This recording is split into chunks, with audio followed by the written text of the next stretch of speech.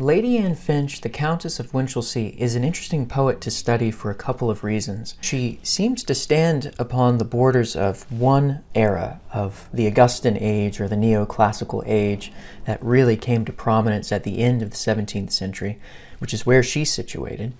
But she also seems to look forward in much of her poetry to the Romantic era, that age of sensibility and of feeling and of reverie.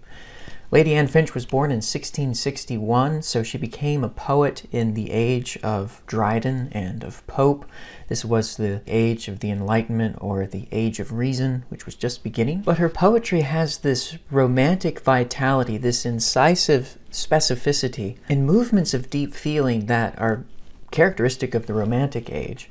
She's drawing upon Shakespeare, Milton, some of the 17th century predecessors of hers, as we'll see in this poem, A Nocturnal Reverie. Now, a reverie was, according to John Locke, a dreamlike state. This is significant because in the age of reason and rationality and enlightenment, people are interested in the intellectual, analytical faculties of the human mind, what can be grasped, what can be known empirically.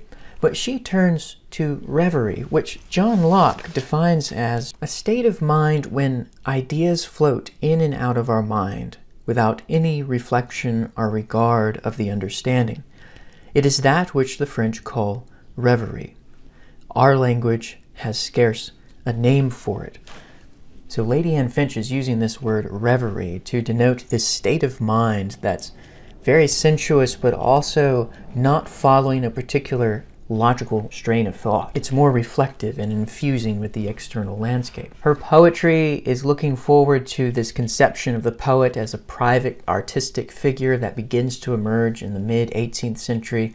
We think of Thomas Gray's Elegy Written in a Country Churchyard, published in 1751, in which the speaker of the poem is this isolated and withdrawn figure. We might also think of the late 18th century with the rise of Romantic poets like William Wordsworth. Wordsworth actually really enjoyed Anne Finch's poetry. He said that she introduced new images of the external world. She's very important for the Romantics like Wordsworth, but she's very much rooted within this neoclassical mode all the same, drawing upon Shakespeare and to some extent Milton. The poem A Nocturnal Reverie begins, and I hope you've read this, by the way, before we do the analysis.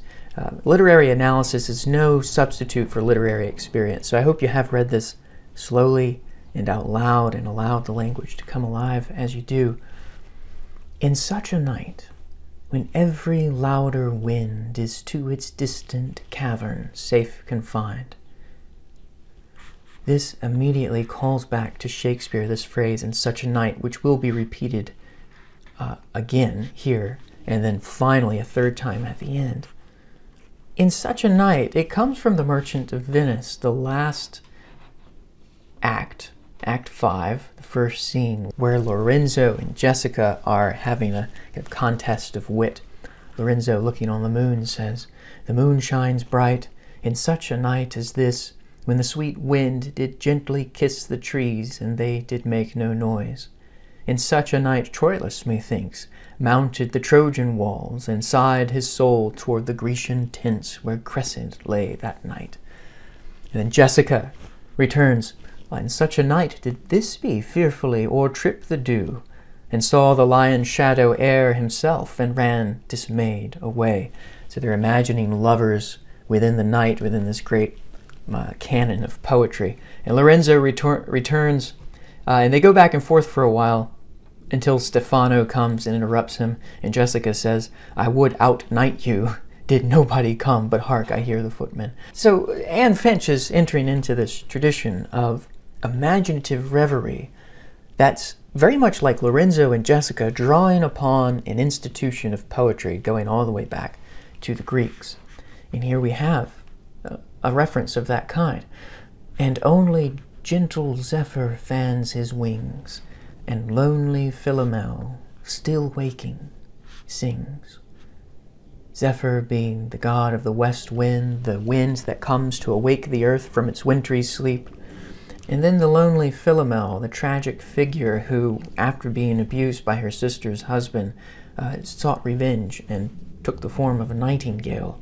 And so she's hearing the nightingale, and she has this classical allusion going back to this larger canon of classical poetry. Again, it's the neoclassical age, so she's doing this, but it's almost as though she's just paying her homage, and that she's now going to turn to more native scenes.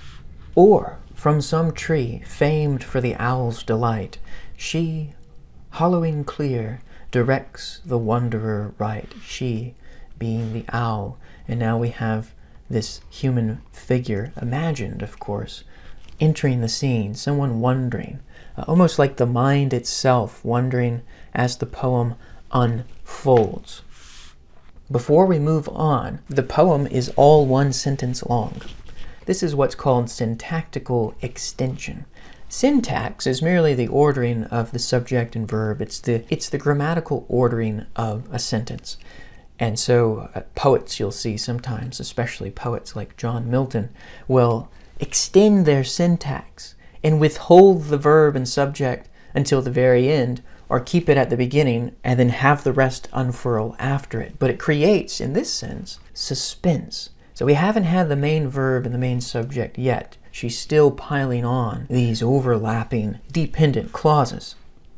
And she begins again. We have this anaphora, the repetition at the beginning of a line. In such a night, when passing clouds give place or thinly veil the heaven's mysterious face. A delicate personification going on here. The heaven's face being veiled by passing clouds, when in some river, overhung with green. And of course, that phrase, overhung with green, enacting the overhanging of the green by having that phrase at the very end of the line, overhanging until the next, the waving moon and the trembling leaves are seen. Notice just the musical interplay of the long and short vowels here. Waving moon and the trembling leaves are seen, and these internal sonic textures. It's just so rich. You have to read this poem aloud. When freshened grass now bears itself upright, and makes cool banks to pleasing rest invite. Now notice how the night is being portrayed here as an hour of refreshment. The grass, which had fainted in the hot sun, now begins to rise up and makes cool banks to pleasing rest invite. Again, now we have the scene accommodating pleasure for a human experience. Previously, except for the Wanderer, we just had a landscape inhabited by animals, and now the landscape begins to portray itself as something inviting. Whence, or from whence springs the woodbine and the bramble rose, and where the sleepy cowslip sheltered grows. Another very delicate personification. But notice what she's doing. Her allusions now are not neoclassical. They aren't going back to Rome or ancient Greece. They're made up of English native plants. She's placing us in a very particular native scene. Whilst now a paler hue, the foxglove, takes another flower. Yet checkers still with red, the dusky breaks when scattered glowworms, but in twilight fine, show trivial beauties, watch their hour to shine. The inhabitants here are still female. We have the female owl, but we also have glowworms, and the female glowworms are like larvae, and they go to the tips of grass, and they have a lamp on their bottoms, which they light, and it gives a kind of phosphorescent glow, almost like a firefly. But notice the pictorial precision she has here. I mean, she's really creating a spectacle through her language. Yet checkers, still with red the dusky breaks. This is getting close to what Wordsworth meant when he said that in Lady Anne Finch's poetry, there are new images of external nature. Just very tender and precise. The reverent and sustained gaze that she has is permeating through this reverie. Of course, we still haven't gotten to the main verb yet, and there's this syntactical withdrawing. It's almost like we're being nestled into this secluded space by virtue of not just the description and the beautiful sounds, but also the syntax. We're getting further and further away. It's just filling up. whilst Salisbury stands the test of every light, in perfect charms and perfect virtue bright. The atmosphere and light are playing upon them, the meadows and the landscapes. When odors, which declined repelling day, through temperate air, uninterrupted stray. Beautiful line. The odors straying, this image of scents on the wind, which were prohibited from straying during the day because of the hot sun, but now in the temperate air of night they begin to rise up from the earth and move about, straying, like this imagined wanderer in the beginning, but uninterrupted. And this is key, I think, this word uninterrupted, because the sentence itself is just unfurling, uninterrupted, as a reverie might in the mind. And so this is a good example of how poetry works upon our unconscious when we're reading it, and how it draws the sense in our experience out, taking us from one place to another. There's a movement going on, being traced here. And part of this syntactical, uninterrupted stray is coming from John Milton's Il Penseroso. She's very much wearing the mantle of Milton here when she's writing this way. This is just beautiful. When darkened groves their softest shadows wear. Delicate personification. The dark woods are wearing shadows like one would wear a piece of clothing or habit. And falling waters, we distinctly hear. Oh, now we have the introduction of not a lyrical I, a singular personal pronoun, no, but a plural one. And so this plural we, who is this we? It's very suggestive, and we almost miss it. We don't really stumble upon it as we're reading, but it invokes a kind of community with the poet herself and with the reader, or perhaps the company with whom she's sharing this reverie. I think she's bringing us in. This is a role offered to the reader, as many poems are. When through the gloom more venerable shows some ancient fabric, awful in repose. Awful meaning not terrible in a negative sense, but full of awe. Reposing, again, delicate personification here. The sunburnt hills, the landscape is this ancient fabric. Their swarthy looks conceal, and swelling haycocks thicken up the vale. And she's so tender with her portrayal of animal life. Here we have this horse. When the loosed horse now, as his pasture leads, comes slowly grazing through the adjoining meads, whose stealing pace and lengthened shade we fear, there's that we again, till torn up forage in his teeth we hear. Just the delicate intimacy of that description. The horse is approaching, the shadow is fearful, they don't know what it is, it startles them, and then they hear the torn up forage in the teeth of the grazing horse. And if you've ever heard that sound of horse or cow teeth tearing up the grass, it's got this texture very similar to the T's and the F's throughout, and this TH, till torn up forage in his teeth we hear. This is brand new in poetry. In pastoral poetry, I don't think that there's a precedence for this, the sound of a horse chewing. It's not in Virgil's pastoral poetry, and I think this is something new in English poetry. Alexander Pope, when he celebrates Windsor Forest in his panegyric of that name, he'll mention things like the whirring pheasant as it's startled from its hiding place. That's new. But this is certainly new as well. There's this realistic credibility in these lines. And then, when nibbling sheep at large pursue their food, and unmolested kine rechew the cud. Notice how the night is a world in which the animal life is unmolested, unbothered. The grass begins to freshen up, the odors begin to rise and uninterrupted stray. The horse is foraging freely at his will. The sheep are at large. The kine or the cow are unmolested. They're allowed to chew the cud. And so this night space, this reverie in which the mind is wandering, not following a train of logical thought, but just at will with the senses and in reflexivity with the landscape. The night is becoming this space for the daydream, for the night dream, this nocturnal reverie. So we've got the animal life, the horse, the sheep, the kine, the birds when curlews cry beneath the village walls, and to her straggling brood the partridge calls. Their short-lived jubilee the creatures keep. Of course, it harkens back to the book of Leviticus, in which the year of Jubilee was when slaves were freed, when debts were canceled. It happened every 50 years, I believe. But here, the night itself is this time of Jubilee, this time of freedom that the animals, the creatures, keep. And of course, creatures, instead of saying animals, besides fitting metrically better, goes back to the origin of the creatures. They are created, creatures. Keep, but which endures. Again, we have this creatures and endures the internal sounds, whilst tyrant man does sleep. It's not really the day that has repelled all of this freedom. It's this presence of humanity.